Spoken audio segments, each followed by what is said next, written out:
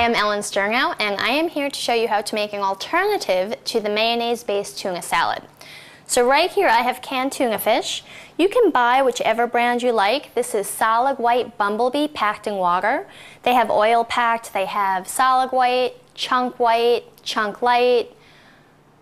dark meat tuna, packed in olive oil, packed in regular oil. I can go on and on.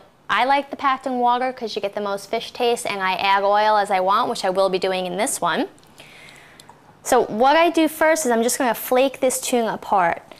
I don't like my tuna fish chunky, so I'm just taking all the meat and I'm just going to flake it apart. Okay, and you can flake it as much or as little as you want. You don't have to flake it at all. Though it does have calories and fat, is very, very healthy for you, and it's not a bad alternative if you don't want the mayonnaise. Okay, I use a ton of olive oil, and as you can see, I do not have a weight problem, and I probably about quarter cup at least, if not more a day. I use it in everything. Okay, so here you have your nice flaky bit. I'm just going to take a little bit of olive oil. You can use whatever brand you like.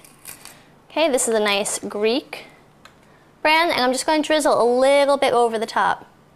Okay, just a little bit. This will do so much for flavor. It brings out the flavor in the fish. You have the wonderful olive oil flavor. And to that, I'm going to add a tiny bit of vinegar. This is white wine vinegar. Again, you can use any type you like. If you like rice vinegar, if you like balsamic vinegar, red wine vinegar, whatever your choice. Just a tiny little bit. You can use as much or as little as you want.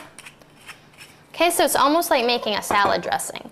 So that I'm just going to start, and at this point you can taste it and see if you have enough vinegar, enough olive oil. Okay, and then I have a bunch of other little ingredients that I'm going to add to this. It's going to make it really colorful and bulk it up a little bit.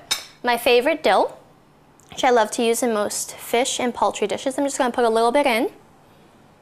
Okay, celery for crunch and flavor.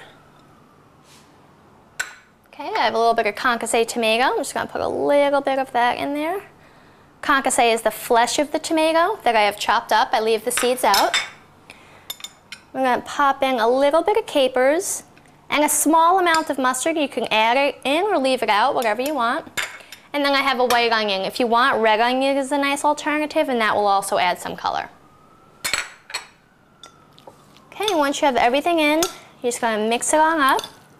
Okay, sometimes hard-boiled egg is a nice thing to chop up in there. You can just layer it on your bread. And there you have an alternative way of making tuna salad.